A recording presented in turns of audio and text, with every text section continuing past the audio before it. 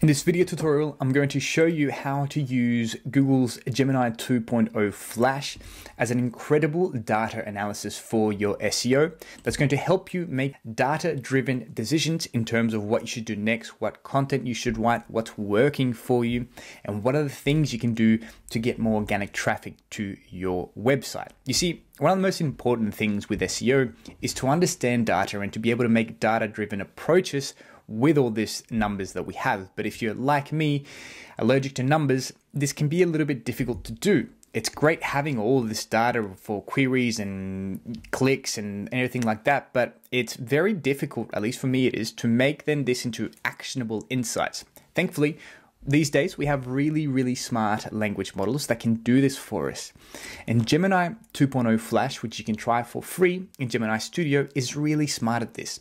And it's also very smart at this because you can allow it to do grounding, which you can give it real-time access to the internet, making this even more incredible. The tools here that we're going to use are all free, and everything I mentioned, such as the prompts or how to access anything, will be in the video descriptions below. If you don't know me, by the way, my name's Nico. I run an online community, the AI Ranking School community, where we simplify SEO and we help you maximize your search engine optimization, helping you rank your website #1 with AI tools and automations, much like the ones I'm going to show you in this video. If you're interested in joining a community where you're going to get a lot of support and you're going to learn and you're going to get a lot of valuable content and templates on how to be able to do this, use AI tools and use automations to rank higher and improve your SEO, I'll leave a link to the community below. There's a premium and a free community. You can start with a free community, see if it's for you, and then you can join us in the premium community where you're going to get a lot more support, 2 weekly meetings, and enough assets and resources to help you rank your website. So firstly, there's a couple of things that we need to do. If you haven't done so, you should create an account on Google AI Studio, and you're going to click on Create a Prompt, and we're going to have the Gemini 2.0 Flash model selected. You're going to make sure you have this button at the bottom right corner here, go grounding. And then you need your Google Search Console data.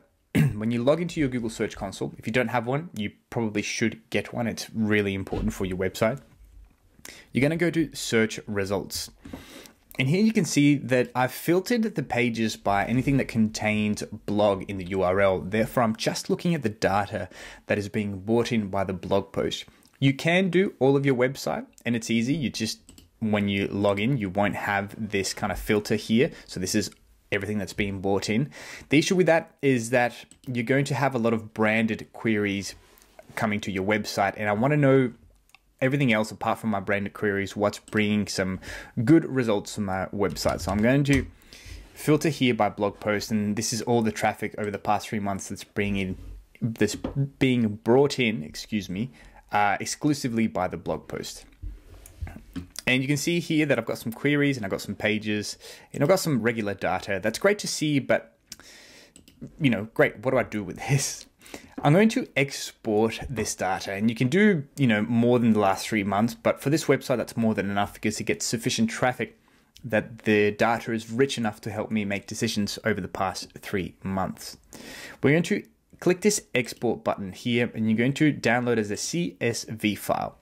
This is going to give you a zipped folder with several files inside it. You're not going to need every single file. So we're going to open this here. And there's a couple of ones that we're going to use. We're going to use queries, pages, and search appearances, right? I'm just going to put this to the side though, and we're going to prepare our Gemini 2.0 for the task that we're going to give it. This is the prompt that we're going to give it. Let's go through it a little bit so we understand what we're actually asking it to do. So we're telling it, I'm going to provide you with a Google Search Console data, which primarily reflects performance metrics from the blog section of my website. So if you're not doing the blog section of your website, make sure you remove that from the prompt. I'll leave this link below, don't worry. I want a website contextual analysis. You need to focus on the website, so we'll give you the URL. That's why we added the grounding feature at the bottom. I want an analysis of the Google Search Console data, and then I want some actionable insights, right? So summarize the findings from the Google Search Console data in clear, actionable format, what's working well and why, what needs improvement. And then here's the most important one, Content category recommendations. Based on the analysis, generate comprehensive list of content ideas. Focus on building on past success. So we want to see, well, historically, this is what's been working. Then from this, suggest some ideas that might work for me that I haven't written about. So I'm going to copy this whole thing. Again, I'll leave access to this so you can make a copy in the video description below. I'm going to go to Gemini, Google AI Studio, sorry. I've got Gemini Flash Experimental. There's a new model here that we can try, but that doesn't have access to grounding.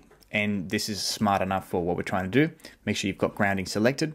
We're going to give it the prompt here. And at the end, just make sure you add your website there. I've added it there. It's blurred just for security reasons. And now, before I hit enter, I need to provide it the data. So I need to go back to my selection here, and I'm going to go search appearances, queries, and pages. You can do countries, dates, devices, and filters, but I don't really think for this purpose that data is too helpful. And if the data isn't too helpful, I don't think it's a good idea to include it in there. I'm going to just drop these here, and you can see that it's starting to load them. Great, so I've got the pages, the search appearance, and everything else. You can see that it's using quite a few tokens to be able to process this. Thankfully, the token count is around 1 million for this, so it's more than enough. I'm going to hit run.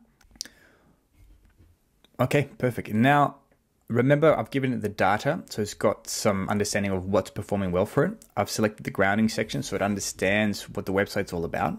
And if we say here, based on the domain, it's got particular emphasis on gaming PCs related to hardware, a big presence. Yeah, perfect. So it understands what we're trying to do here. Google's Search Console data analysis, the top pages by clicks, predominantly a blog post related to heat management and gaming laptops. That's great. That's one of the blogs we did, by the way, completely with AI, about how to manage high heat in a laptop. High impressions, click-through rates, top queries. This is what we want, and it's analyzing all that. Temperature-related queries, power consumption, selling PCs, how to build PCs. So it's understanding what tends to be working really well for this. Search appearances, actionable insights. This is what we want to do. What's working well, right? This is great. Out of all that data, we can have an understanding of what's actually working well for this. Gaming laptop heat management. This is a major concern for the audience, and content addressing this performs well.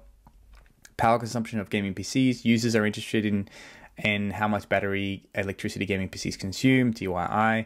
What needs improvement? Product snippets, great. And then notable trends, high concern of gaming laptops, yep, whatever.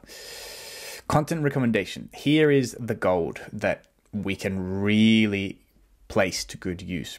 Content strategy recommendations. Here's a breakdown of ideas categorized to maximize topical authority. That's the idea. We want to become the topical authority figure within our niche, right? Gaming laptop heat management. Content ideas, the ultimate guide to gaming laptop cooling, everything you need to know. Troubleshooting overheating laptops, step-by-step guide. Do cooling pads really work? Testing solutions, best gaming laptop cooling solutions 2025. Perfect. So we really want to maximize and squeeze that content that's working really well. Power consumption, building your own PC guide. This is really, really interesting. I kind of wouldn't have thought of this, and it's quite a smart idea. So best gaming PC builds for under 1,500, for under 2,000, for under 3,000. That's really good. And I'm sure if I do some keyword research, I'll find some search volume for that. Amazing. How to choose the right case for you. Great. Where to sell your gaming PC in Australia, so it understands where we are as well. Fantastic. Yeah, content ideas. This is getting quite specific now. So monitor panels explained, IPS versus VA versus tin. Yeah, so it understands the time of the date as well. It's for 2025. I really like, honestly, most of these ideas. Incredible. And then we have evergreen content. Yeah, this is really good. How to maintain a gaming PC. Maybe we could do like a whole guide. Yeah, what to do if your PC is running slow. Content optimization. So it's telling me to update older content articles with the latest information and optimize relevant keywords. Yep, that's fine. Fairly broad, but still good information. Emerging trends, content ideas. So the future of gaming, how to leverage AI in gaming. That's a great one. Cool. So already within a couple of seconds by giving it good data, I've got enough to work with that I can go out and now do a little bit of keyword research to make sure I integrate the right keywords there.